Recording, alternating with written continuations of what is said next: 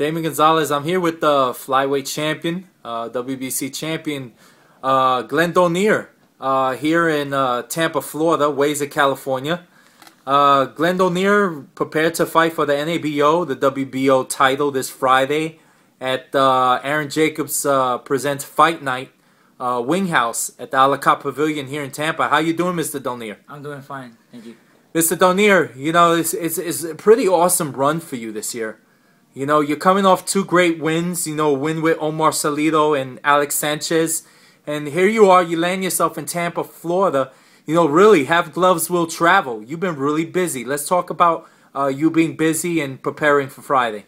You know, I thank God, you know, for my family that really helped me out. You know, they got me out from work, and that's why I'm here right now talking to you. Because I was working full-time as a truck driver and, you know, working 60, sometimes 70 hours a week. So for 3.5 years, you know, I was dreaming about, man, am I going to be able to go back to boxing? And just one day, you know, my relatives, you know, came up to me and told me, you know, waited for me when I got home. I said, hey, do you want to go back? And thank God, you know, back to back, I got, you know, I proved myself that, you know, I'm a lot better now and got those wins. You know, let's talk about the breed of boxing in the Donaire family, man.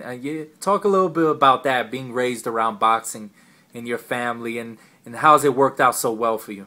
You know, when I was young, you know, in the Philippines, I used to see my dad spar, you know, spar with, man, 4 rounders, you know, and my dad is not even a professional because he couldn't.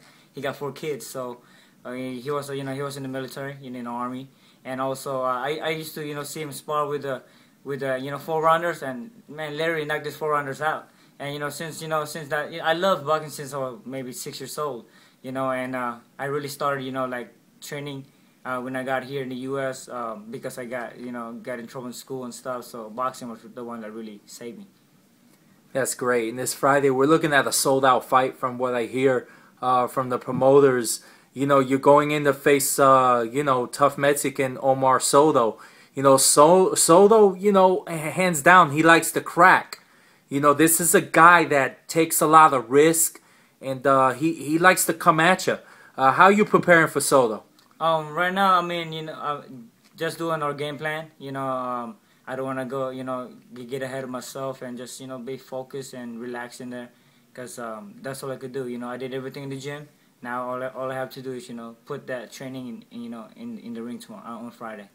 You know, talk about being a world champion, and hopefully this Friday. Succeeding and getting another championship belt. You know, talk about these goals that you have of being an utmost champion. You know, to be, I mean, every fighter, you know, their #1 goal is to be a world champion.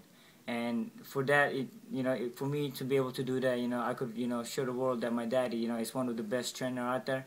You know, he made my brother a world champion, and you know, God be willing, I give my shot and, you know, make him proud. And my family also, that really helped me. So, and also to all my friends and family that, you know, that supported me. Thank you so much for everything.